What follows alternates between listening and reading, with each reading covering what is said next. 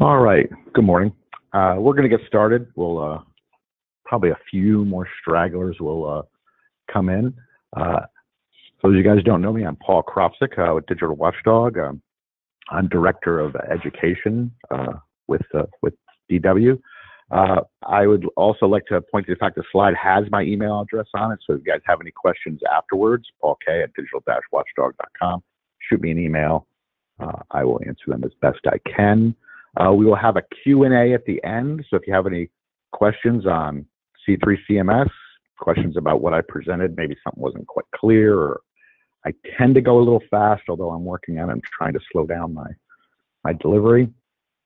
By all means, ask a question.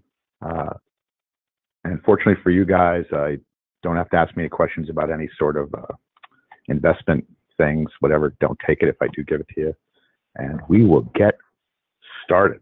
All right. So we're going to talk about the C3 CMS, our software for our different products. Come on, go to webinar. Let's get going. There we go. So the C3 CMS software supports our VMAX A1, A1 Plus, and IP Plus. Okay, so it supports our embedded recording solution.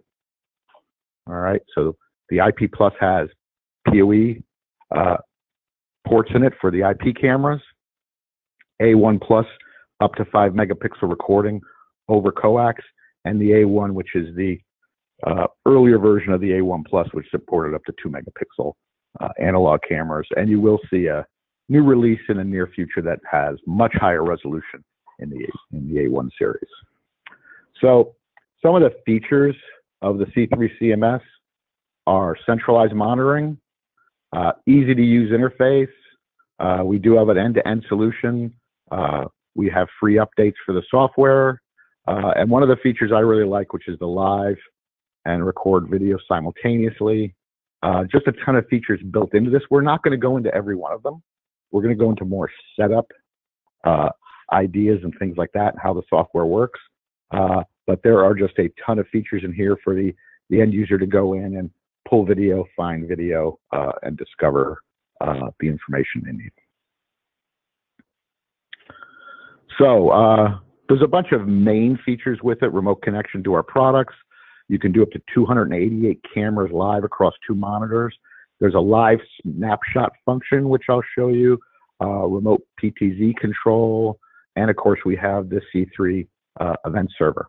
So we're going to go and talk about all those different aspects of it. So there are 2 pieces of the software really. There is a piece that is your live view playback one, and then there's an event server piece of software along with it. So again, some of the main features are live and playback on the same screen. So you can have one camera playing back, you're searching for something while the rest of the camera is live, or have a whole monitor dedicated to live video while you're searching. Okay, so there's a bunch of different functionality in this as far as that goes. We also have our event server. You can get events and health from VMAX A1s, A1 Plus, IP Plus, but also you can get them from Spectrum. Okay, so you got to use the event rules engine in Spectrum, which you guys have been on a few of our webinars. We've talked about basically what it is. It forces Spectrum to send events to the event viewer.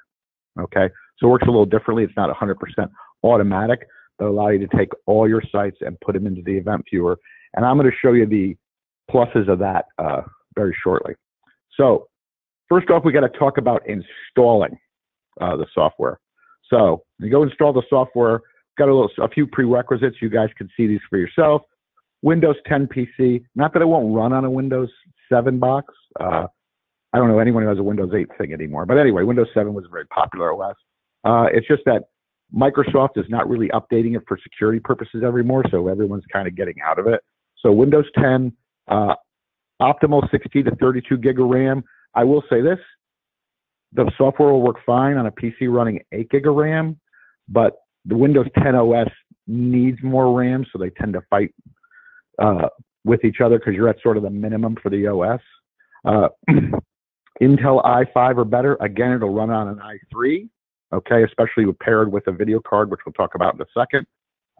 Couple hundred meg of free space on the C drive, or wherever you install your software. Sometimes you don't put your software installed on C, maybe it's going onto partition D or whatever, but wherever you're installing your software, pointing your software to install, you need a couple hundred meg free on it. I always tell people administrative access to install anything. Okay, so make sure you can use the administrative functions and go in and do that. And I can show you one way of doing it. It's very easy. And for better performance, a dedicated video card. I'd recommend NVIDIA. Okay, so you can get a video card that's, they're still a little, I think a little overpriced from where they were a few years ago. You can get a decent card for like $70, put it in a machine, or if you get a laptop computer, or I've gone all laptops. I don't have a desktop computer anymore. You can buy one now at a reasonable cost that has an NVIDIA, high performance video card in it. So you can find those around from HP, from Dell, from the usual manufacturers. So these are the prerequisites. Again, 8 gig of RAM it'll work, and we're actually going to talk about the setup tweaks you can make so it performs better on slower machines. So first thing you're going to do is you're going to go down to our website and download the software. Okay, so you go under the recorder you have, or really any of our A1 or IP Plus recorders. You download the software. You're going to right mouse button click and run as administrator. Okay, 9 times out of 10, it'll just let you do it. A little screen is going to pop up and say, this program is going to modify the machine. You say okay, and you go on from there. Okay, so run as administrator, and then it's going to take you through it. This is a little hard to see. We'll see a little bigger shot of this, but it says, do you want to install the main CMS software? It's kind of pre-checked. And then do you want to install the event viewer? Not every installation are you going to install the event viewer. Okay, so just keep that in mind. If you're doing the installation for the customer, you're telling the customer how to install it, they can leave that unchecked if they're not going to install the event server software. Okay, so this is where you find it. You actually do a right mouse button click on the software executable, and you go run as administrator. Pop up, you say yes, you go in and it'll run the install for you. It installs 4 different softwares. It installs C3 Backup, which we're going to talk about, the C3 CMS, which is the live view playback software with all the features, the event viewer, and then the C3 player. So that player is identical to the playback software in the C3 CMS, but designed to stand alone. Okay, each of these do have unique functionality, and so it's one of the things you want to talk about. So when you're all done with the install, and this could be with any software, not just us, we have a little question mark up there, and I'm actually going to close the layout so it'll download faster, because the slide takes about a minute or so to run. So click this, and it says update. It'll check and make sure if there's an update available. Click update. It'll start downloading it.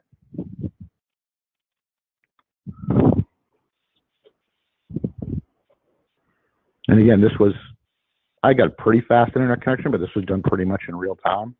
So you can see it actually downloads the update files, and then it'll run it. This was a service update, so there was no features added between those two. It was just like, screens didn't look right, or there was writing wrong or something like that. And now we're going to run the install, and you see over here it says yes, say yes, the event server install. You can uncheck that and not have it install the event server if you don't want to.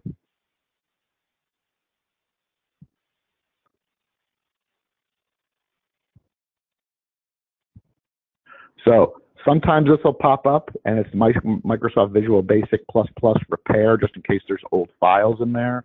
This will run and put the new files, the latest things, and then you can say yes or no, restart the computer.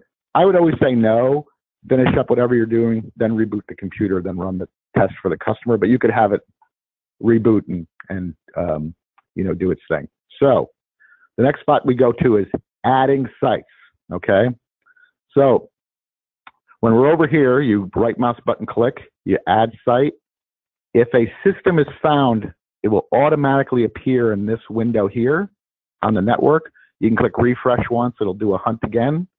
And then you just go in and click on it, put in the information, and it'll force it added to the site. If it's off-site, okay, meaning it's not found on that network, or it's on the company's network, but on a different IP scheme through a router or a VPN, whatever, you can then go in and choose the series, okay? So if you have a VMAX A1 Plus or A1 Plus and some other letters or numbers, you can go in and it'll find it this way, or the VMAX series, which is the legacy series, which is the VMAX A1. And you can click on that, have your web port ready, IP address, and DDNS and or DDNS name. Okay, so it doesn't have to be an IP address. If you have the then you need, of course, the web port, and then you need the proper username and password. It may not be admin, could be something else in there, and then you'd click verify. So we're just going to go forward.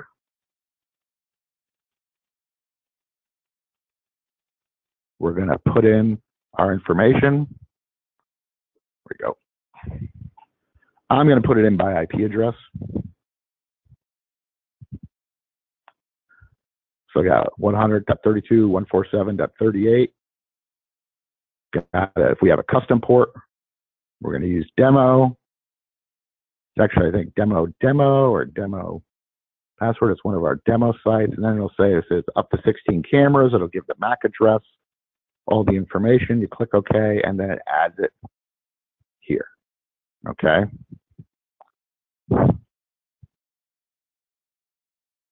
Now you can add a new site,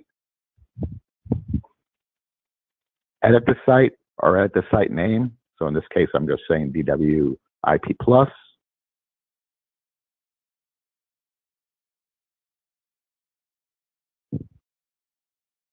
And then I can go over to my sites and just drag it over and view my live video, playback, whatever I need to do on this particular part of the system.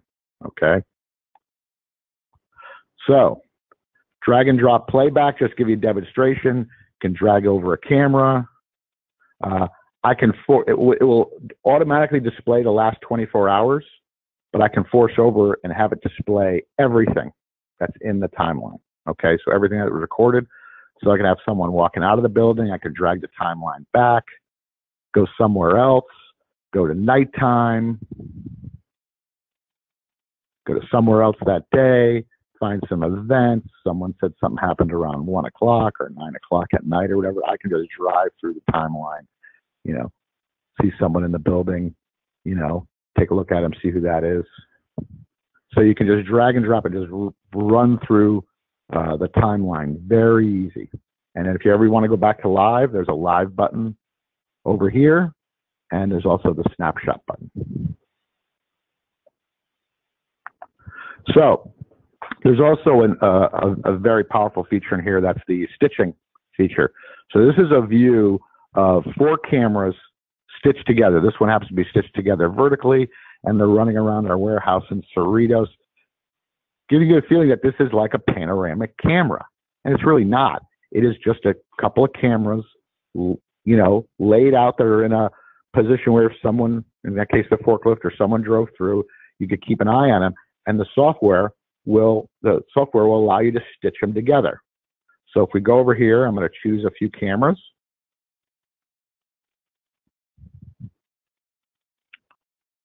So that's me trying to get my just right there. There we go. So I'm taking 3 cameras. I'm also going to make an adjustment, as you can see, to the stream type. I'm going to force the main stream or the high-res stream on that camera. Now it goes to 1920 by 1080. And I said, you know what? I'm going to make sure it's forced on all of them. Just going to highlight them one more time because I clicked by accident. And then I'm going to stitch them all together. So it creates another view that has all those cameras stitched together. So if someone walked from this side of the soda machine, down this aisle, up this aisle, would follow them through the view of the building. And that's me zooming in and out with the mouse.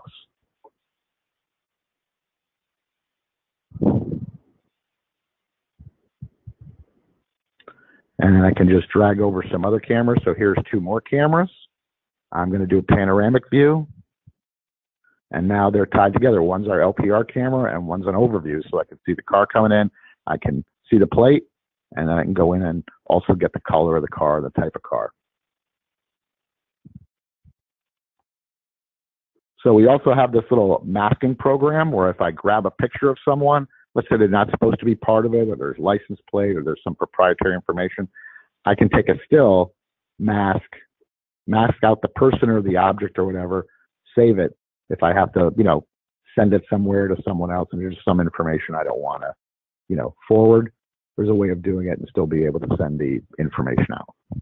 So there's just like tons of features in there. There's also fast backup. Now, what I mean by that is I can choose a start time,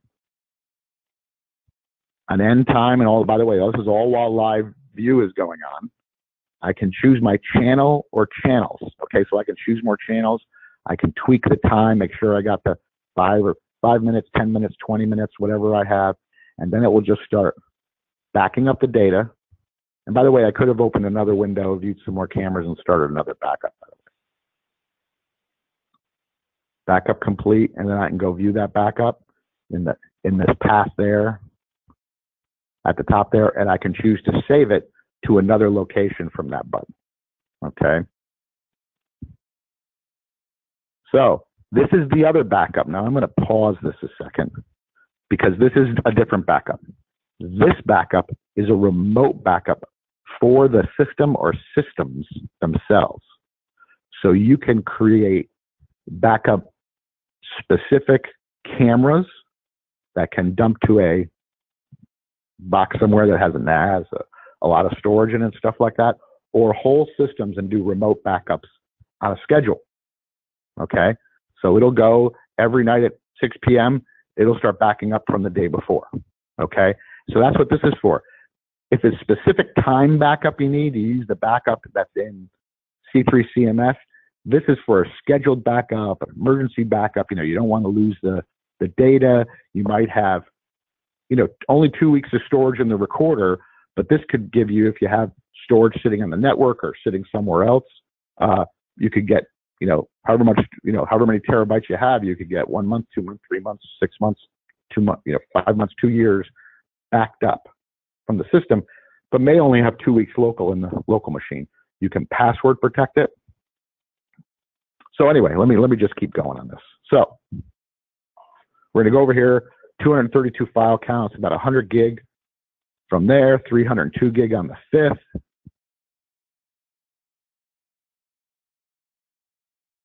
And I'm just going through and I can say, okay, max channels 1 through 16. I can select device, and I can select multiple devices on this backup. Okay. And you can choose each one. All right. Choose each system. Choose when you want to start the backup, when you end the backup. So again, this is great for someone who just wants to make sure the video is stored. Okay. So it says download the file, which is like the complete data file. If you want to go back and just do 5 minutes or use the other one, this will tell you when it starts, when it stops, and then of course you can start scheduled backup when the OS starts. So this doesn't have to be on the same PC as C3 CMS is running.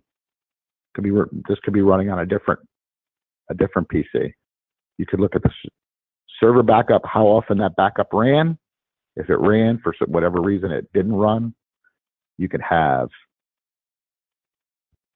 create a list, and then if you have password protected files, you can go in and view the password protected files.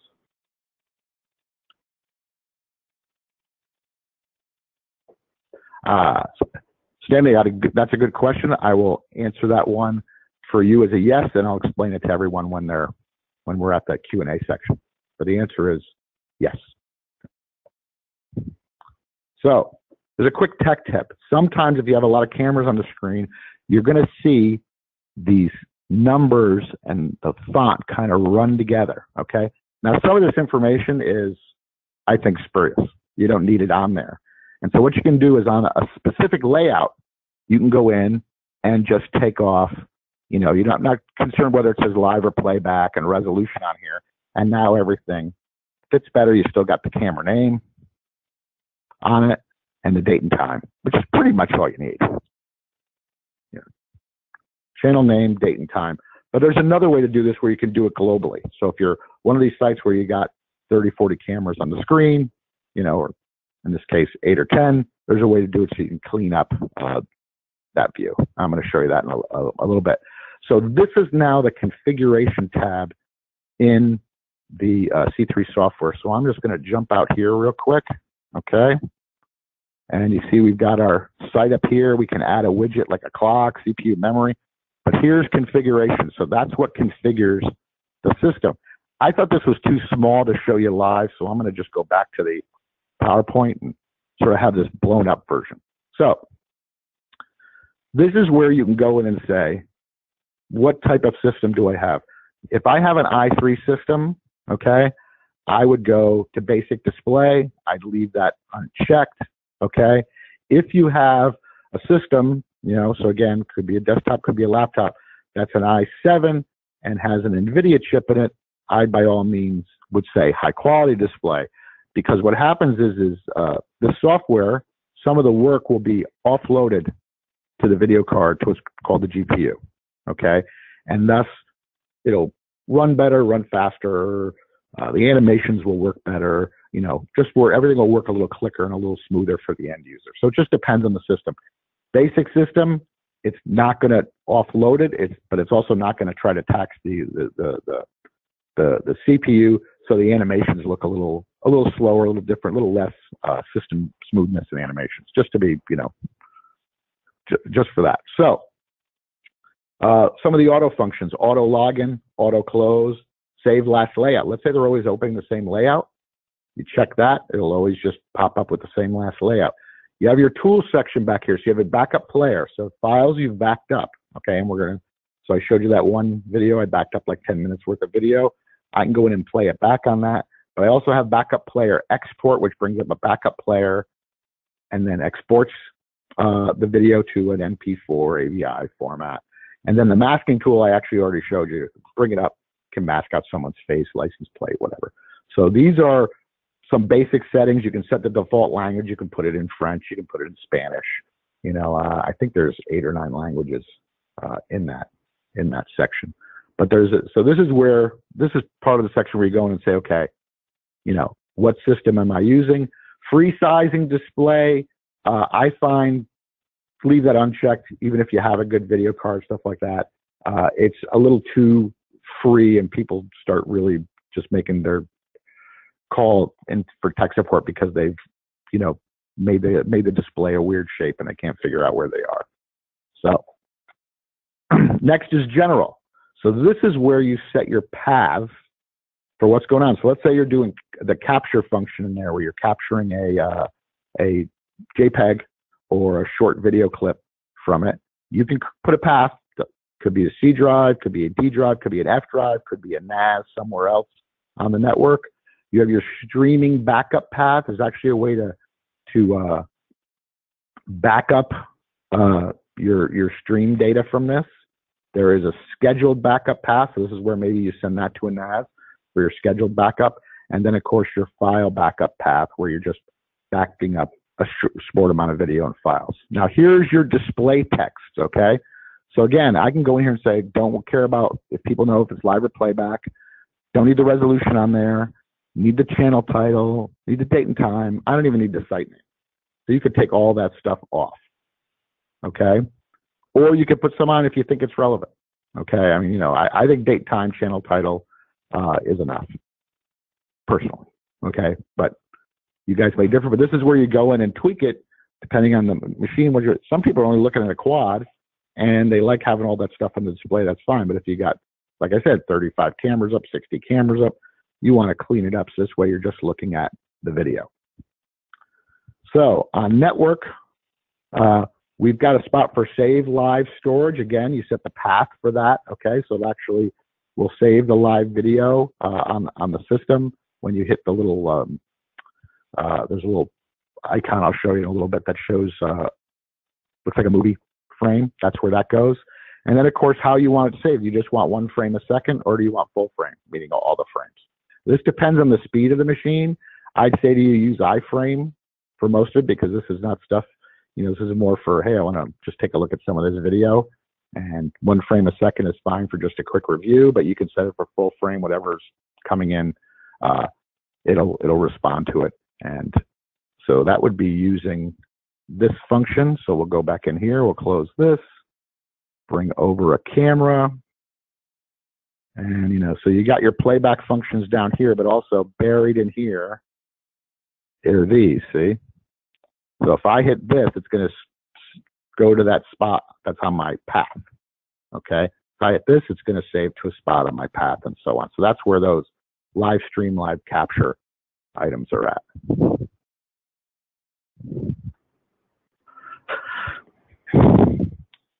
So then we go to display. So now this tweaks the display for the user. Now, there actually is default screen aspect ratio. For some reason, if you're using an old 17-inch HP monitor or something like that, maybe set it for 4:3.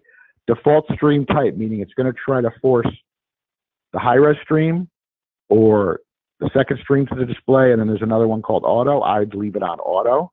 And then you can just tweak the spacing. Do I need a lot of spacing between each camera, or should I have them all switched together to save space?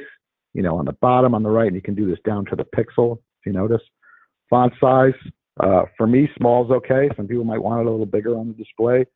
Date, time, format, and then there's a way to sequence between layouts, and you can set your sequence interval here. So maybe every 20 seconds, you can have the software sequence between a layout of, let's say, a bunch of quad cameras.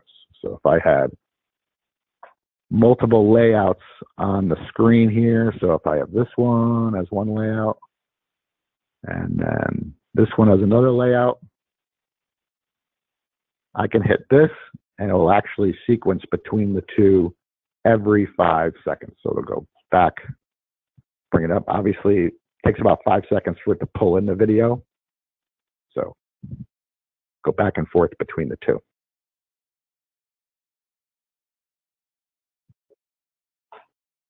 But that's what that function does. So then we go to status. So status is how often is it going to check the status of the unit it's connected to. You could set it for every minute, every 10 minutes, every 20 minutes, every half hour, depending on how much you're doing it. So it'll check status, and then if a camera's down, it'll say video loss, whatever, or you can have it not show the video loss display, just show a blank screen, okay? May not want people to know a camera's out at a site. Then we've got the event function built into C3. So you can have an event pop up, and I can't even fit them all on the screen, but any event over here. So I could have motion detection as a pop up, sensor on, and if we're using the IP Plus and our MVT, MBT, or MVT cameras, MTT cameras, they have video analytics built in. So if there's line detection, so someone crosses a line, you could have it pop up in the C3 software. You can give it a color, okay? And you can enable it. Of course, you know what port it comes in on.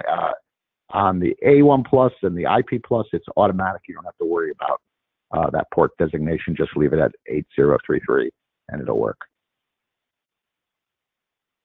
And then finally, user accounts. So you're not always going to give the end user full access to the functionality of this software. So this is the user account for this software, not for each site, okay? So got this guy user here, Paul, put in a pretty long password. He cannot add sites. He cannot change the configuration, and he cannot back up and read the log. He can export video. He can use a PTZ. He can create and use favorites. He can play back and he can do live, but he can't do these other ones. And then we add them in, and away you go. And I think Paul is still over here. Where's my users? So under user accounts, see, we got Paul, and I can even add, of course, a description for him down here.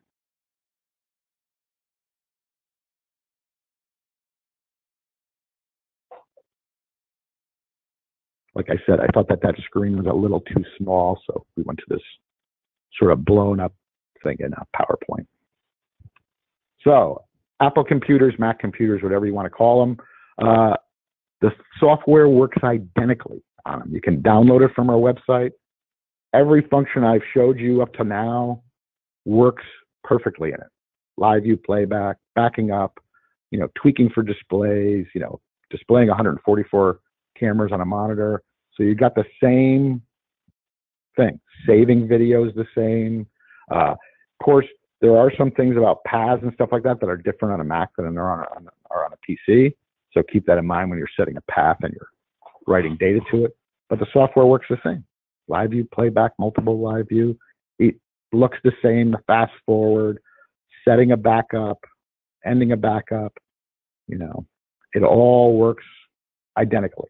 So this way, the user experience, whether you have a PC or a Mac, you can show someone how to use it, and away you go. See here, so I changed that one. I want it to go to my thumb drive that's plugged into the Mac, and start backup, and it will just make a backup to that thumb drive. So again, just so you know, if you learned it on a PC, once you get the hang of opening a program on a Mac, this thing will work fine.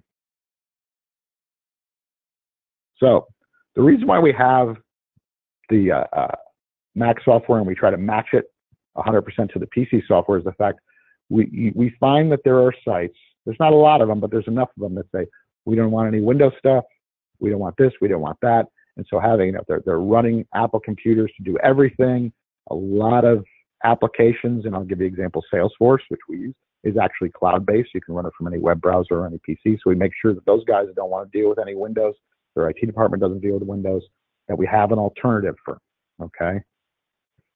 So from here on in, the event server is only a Windows thing. There's not a version of this for the Mac computers.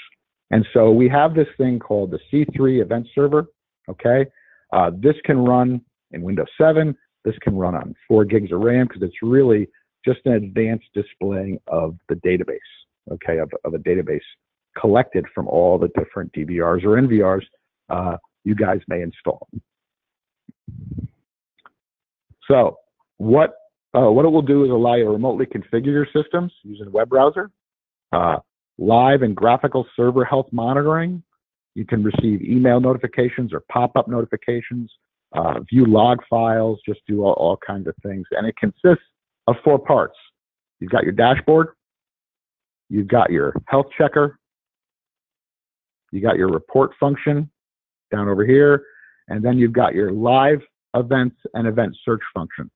So you can set up a system to where you can monitor all your installs, even your Spectrum installs, and have them go back to this thing, to a PC running on your network, to monitor your installs for you, whether if we're over here, whether they're connected. Why isn't this one connected? I don't know, maybe it's powered off, maybe, the internet's down, there's a whole bunch of reasons to have a unit down, but it'll tell you that it's down. And you may know before the end user knows it. Or if you have an end user with a lot of sites, this is great because it can monitor the sites and tell them that there's a problem with them before there's a problem. All right. So on the PC itself, you can run between the C3 CMS, which by the way doesn't have to be installed, and these different dashboards. So I can go up and pull up information on each of these sites.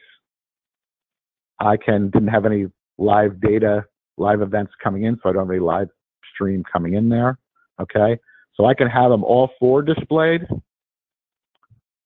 or I can plug a monitor in, put it on the wall, have a pretty low-end PC running at Windows 7, 4 gigs of RAM, i3, dual core, whatever, and have this updated dashboard monitor on there telling me if there's something going on. I could just look up at a glance saying, oh, look, one site's out, okay? So you got to kind of picture in your mind that you've got all your sites connected, what's going on with them. You've got your monthly chart here. One's disconnected. Is there any information in here? Imagine having that up on a monitor, up on a wall for you, head technician, whatever, to look at and see what's going on at some of your customer site, or if you have a number of units, 10, 20, 30 units up there, you can go in and just view them at a glance. So along with that, you can select the type of event that's displayed. So it doesn't have to be health events. We actually have other events you can force the display in. And of course, you can drill down and see what's going on with a particular unit, okay? And so for that, we're gonna go over here, and this will show us a particular unit, okay? So I call this one VMAX CA2 in our California office. It's a VAP16, the port it's on, its firmware it's on, temperature. It'll tell me if there's any bad blocks on the drive, stuff like that. If I want to do a firmware upgrade, maybe I want to reboot it. Maybe I want to do a factory default. It'll factory default everything but the network information. All right. I can also go in and just look at the events on a particular machine and see if there's a certain time of the day, okay, or just a certain period. There seemed to have been more errors than other errors because maybe the error was problem with the power supply leading to the cameras, okay, was wigging out a little bit. So this is all, you can do this all. This doesn't cost anything. It's part of the software. It can be set up by the end user or it can be set up by, you know, the dealer themselves to view their A1 pluses, IP plus, but also it requires a little more configuration because Spectrum actually has to push the data to them, but it can also have Spectrum do it. A1 plus and IP plus will pretty much do it automatically. So just bear that in mind. All right. So we're going to talk 2 minutes about DW University. We've got our online university for right now, Spectrum, but we're adding more stuff to it shortly. Okay. It's $129 per person, annual prescription. You get the full access to it for 12 months. Anything new we add, you get access to automatically. And as part of your member of PIP program, you also get access to the DW's technical support certified dealer queue, which speeds up sometimes your calls in for DW Spectrum problems. We're running the promotion. We were originally going to run it through the end of April, but because things haven't opened up again, not all businesses can open up again, we're going to keep the discount code, discount 50, valid until May 31st. Okay. And then we're going to talk a little bit about the DW website. As you know, there are things going on with the U.S. government and foreign manufacturers and using federal money for projects, using some manufacturer stuff, maybe for verboten. And so we've gone through all of our products, looked at the bill of materials and everything and make sure they were TAA, GSA compliant. We actually have a link to our website. When you go to the support page, you can just type in NDAA and it'll bring up our compliance list and all the products that are in compliant, which is quite extensive. It's actually 99.9% of our gear, okay? But another thing is you can go to the support website, type in C3. You can say installing C3 CMS on a Mac, adding a site to C3 CMS, upgrading firmware. There's, I think, 25 articles on C3 itself, including how to set up the event dashboard. So this is a very good tool for dealers who just want to get a quick answer. You know, keep this in mind when you're just looking for anything. I mean, just type in a simple search term. It works great. We update it daily. We are adding stuff daily. Like this one was added May 1st, 2020. So we're adding stuff to this all the time.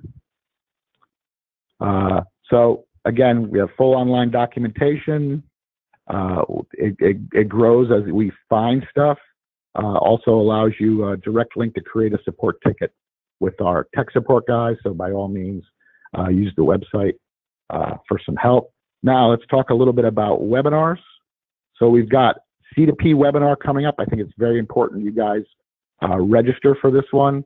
That's at 11 a.m. And on May 12th, we have two. Iron Yoon, which is a very cool video analytic thing you really have to see to believe. And end of actually June 2nd, so I was going to say end of May, June 2nd, we're going to have a sneak peek at 4.1. So keep that in mind. And now I'm going to drop to the Q&A. So you guys have a good Thursday. We'll see you on like Friday for the C2P